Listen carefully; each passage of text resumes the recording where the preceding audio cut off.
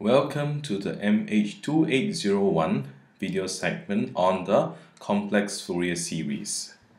Now, in the earlier video segment, we have established the orthogonality relation between I 2 pi mt over t and I 2 pi nt over t.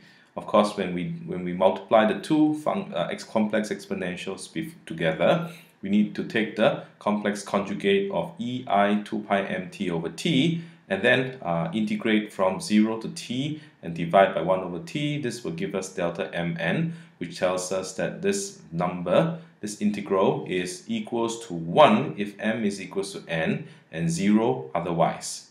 Now, for a complex Fourier series, we have also for a periodic function, we have also seen how the real Fourier series can be written in the form of a complex Fourier series with coefficients an and with multiplied to the periodic functions ei 2 pi nt over t, where instead of n running from 1 to infinity, n now can start running from minus infinity to infinity.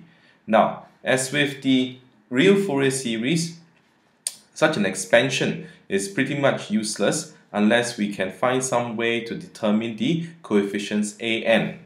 Now here, let me show you how these coefficients can be determined by making use of the orthogonality relation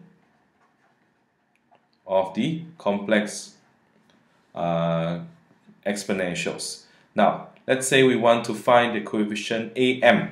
Now what we need to do is to first multiply ft by e minus I 2 pi mt over t and integrate it from 0 to t with respect to little t and then divide by 1 over t. Now this tells us that we will then have 1 over t, the integral from 0 to t of a n e I 2 pi nt over capital T times e minus I 2 pi mt over capital T dt, and this will have to be sum from n equals to minus infinity to infinity.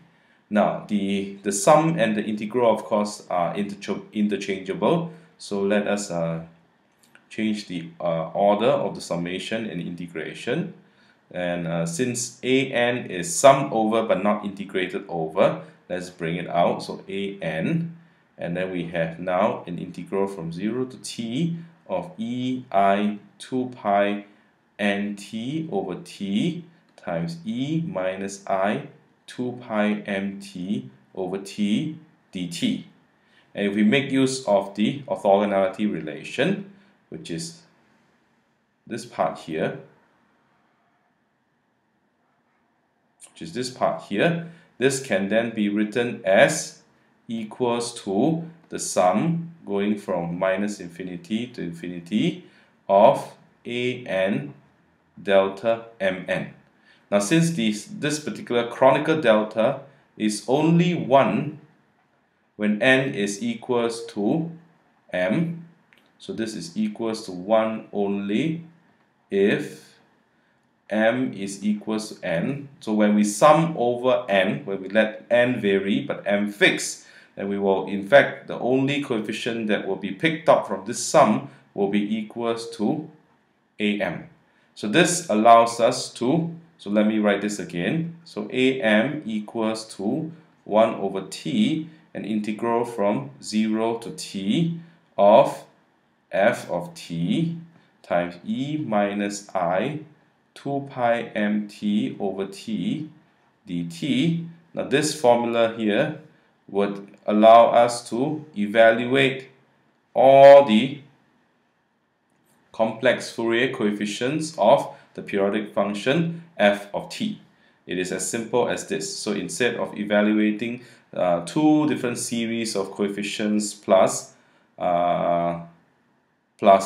a constant coefficient a0, we now only need to evaluate, do an integration to evaluate the coefficients once. And of course, in the lecture notes and also in the textbook, I stick to the convention that instead of AN, I call this CN. So let me change that here, CN.